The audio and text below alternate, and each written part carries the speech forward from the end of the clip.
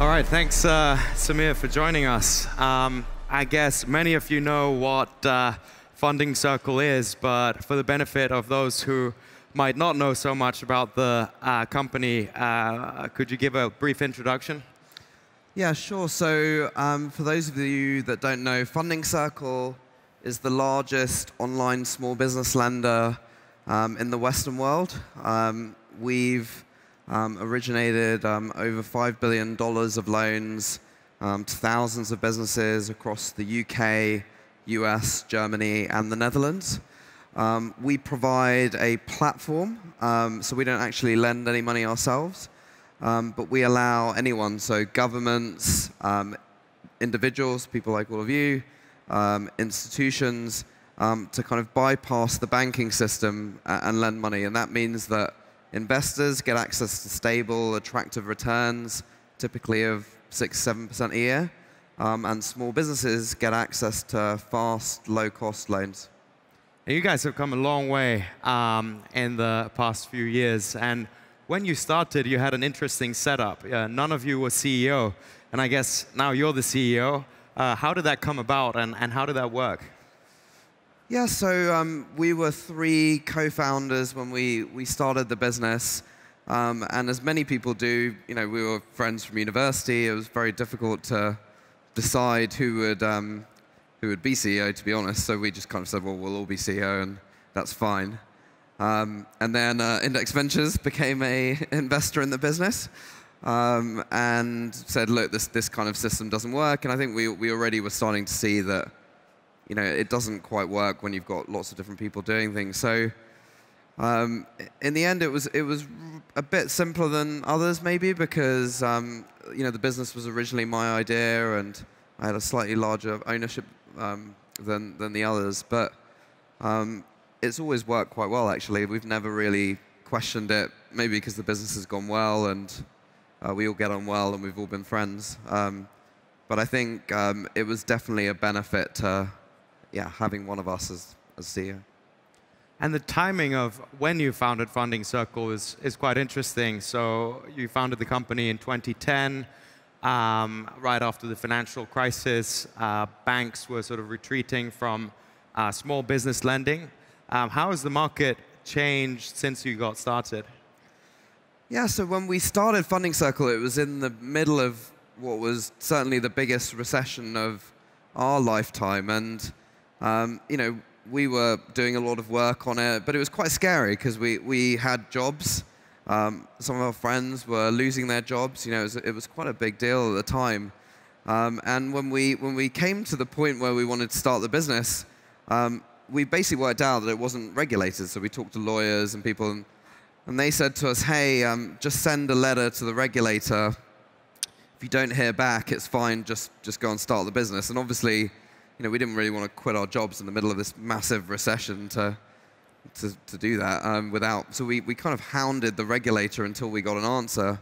And even then, it was a pretty scary period, And I think what you've seen since then in small business lending is, there's been a huge continuation of this trend, which is, whereas in consumer lending, banks have actually come back into the market. Consumer lending is actually at a higher level now than it was during the crisis.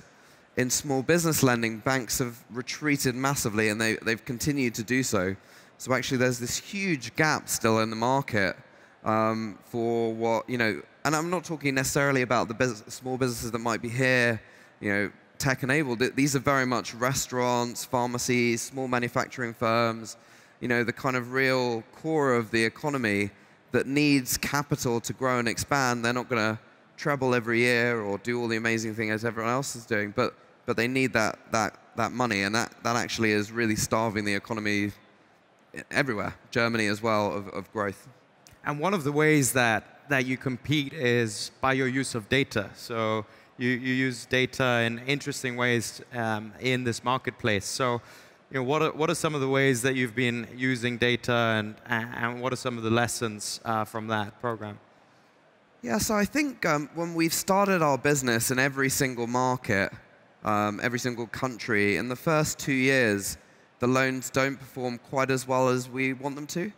And part of the reason for that is small business lending is really, really hard. It's not like consumer lending where you can just kind of take a bureau score or something and just do it. You actually have to aggregate huge amounts of data to really get predictive. But the really nice thing is once you've actually been able to go through that kind of R&D phase, you can really start to use data in pretty amazing ways. So, right the way through, right from targeting, we use a lot of data to determine which businesses to target in terms of online advertising, email advertising, even stuff like TV now, you can target people. Right the way through to propensity modeling on when a borrower starts to apply. We have a good sense for how quickly they need that money, how quickly they need to be called. So we use machine learning to determine which borrowers to call first, so we can give some borrowers an expedited process. Some don't need as much time. Credit models, everything. So once you actually start to get into this data mode, you can really apply these tools and techniques in very innovative ways. And one of the things I've said quite often, which not many people seem to listen to, is, banks are very, very regulated companies, and they're regulated for good reason. If a bank goes bust, we as taxpayers ultimately have to stand behind them. We're funding these schemes, these deposit reinsurance schemes. So regulators are not going to let banks use the latest tools and techniques in terms of machine learning, especially stuff like deep learning. It's actually going to happen in places outside the banking system, fintechs, asset managers, people like that.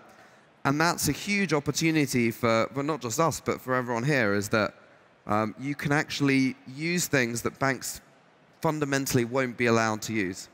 And regulation cuts both ways, right? A lot of other startups don't have to deal with the regulated environment that you have to deal with at Funding Circle. So what are some of the things that you had to do differently, or some of the key decisions that you had to make along the way, given the regulated environment that you're operating in? Yeah, I think there's a few things. So we are a regulated business. We don't lend money ourselves. We don't guarantee returns and things. So we're a bit more like an asset manager than, say, a bank.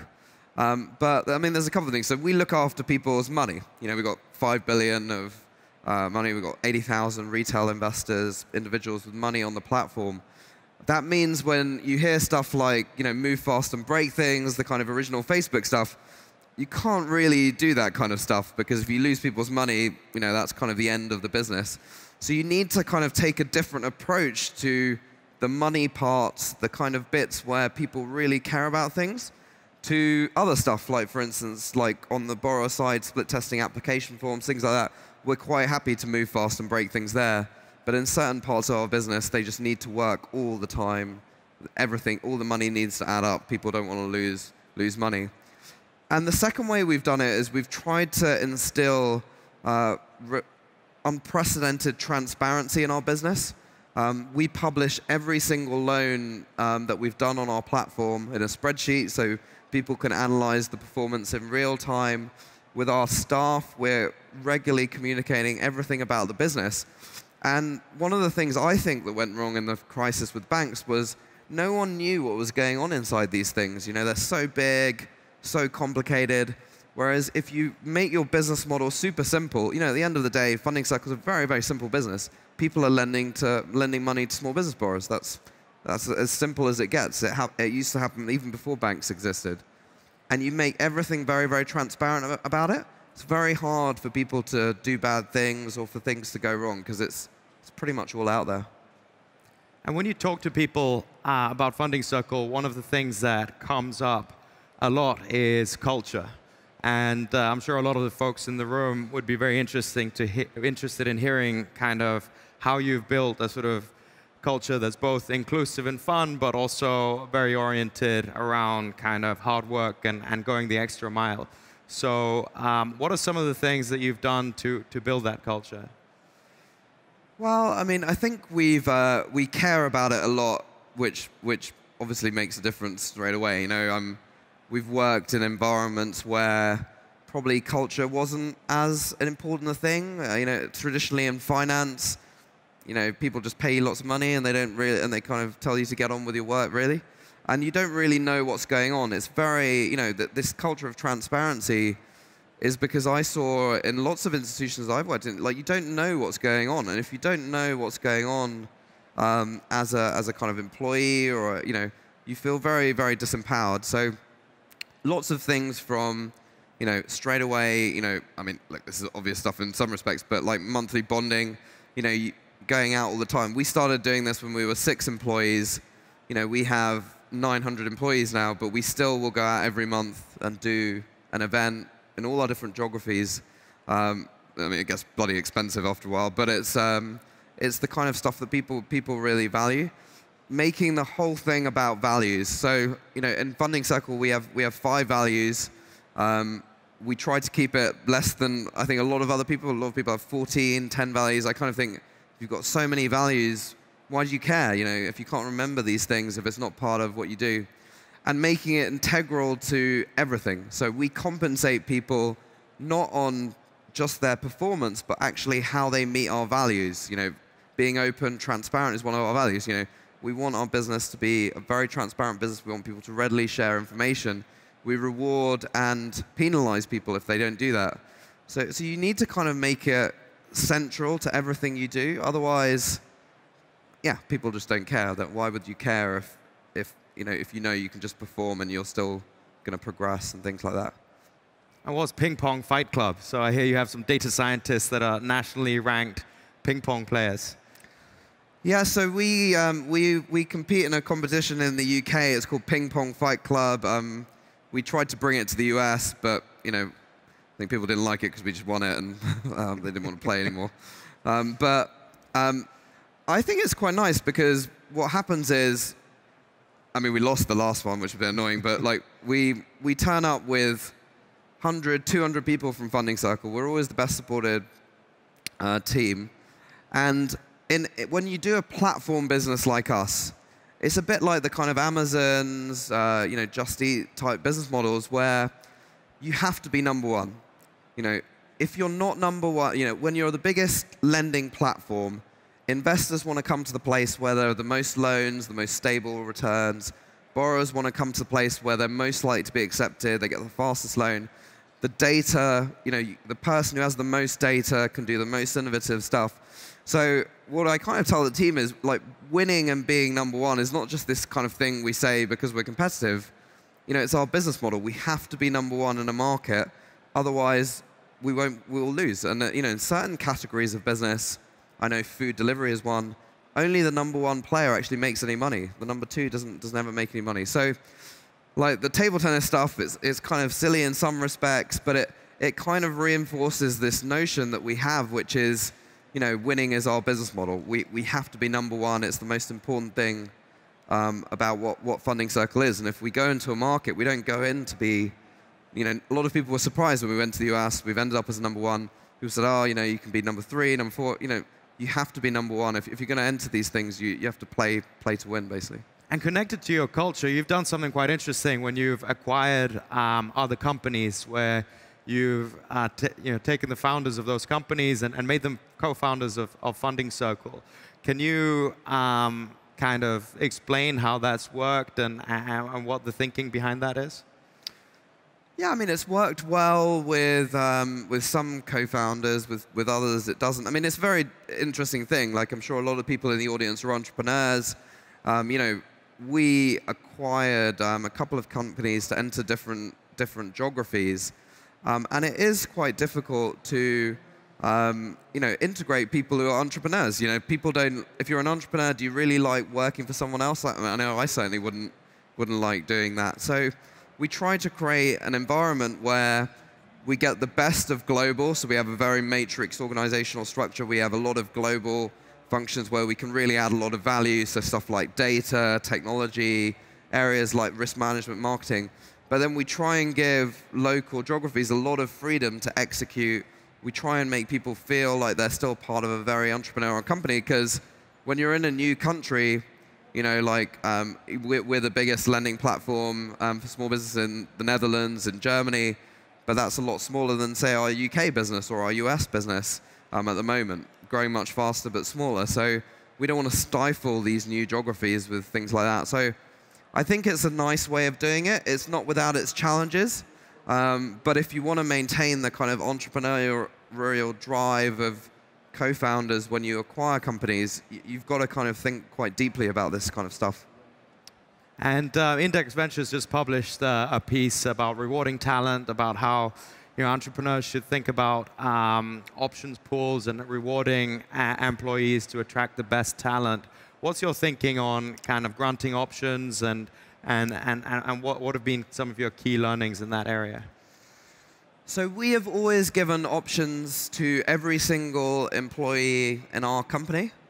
I think it's really important. I think when you stand up in front of people and you talk to them, and if you want them to care about this kind of stuff, they have to be owners. They have to feel part of the success. They have to understand it. We've been doing that, right from day one. We continue to do it. It's important to us as a business. And, I think a very large portion of our business is owned by employees. I mean, I have noticed cultural differences. In the US, this is a very, well-trodden path. People, if I look at my kind of, employees in my business, like people in the US really understand it. They really value it. I think that's starting to change in Europe, certainly continental Europe. But people still say sometimes to me, hey, I'd rather have a bit more pension, or, rather this. And I'm like, look, you guys are crazy. This thing's going to be worth loads of money. So, but I think things are changing. And ultimately, I think you have to kind of do what you know is right in the long run, which is for people to be owners and, kind of not acquiesce to this, just pay me a bit more money or things like that. Because I think in the long run, people will feel pretty pissed off if they're not part of the success. And very quickly at the end, what's next for Funding Circle? Well, I think we just want to keep growing and expanding. We've got this platform. We've ended up as the #1 in all the markets we play in. We're originating $260 million a month now, so we're the largest in the world. And we want to keep adding more and more countries. And I think one of the things we've learned over the years is just to be relentlessly focused. We do one product pretty much, the same product in all our geographies. And we're just going to keep rolling that out to more and more countries. But we're just going to get amazing at it. If you do one thing amazingly well, that's when you can use all this machine learning, deep learning, all this kind of stuff. If you try and do too many things, not. So we'll just keep doing one thing amazingly well in as many countries as we can. Please join me in thanking Samir for joining us. Thank you. Thanks.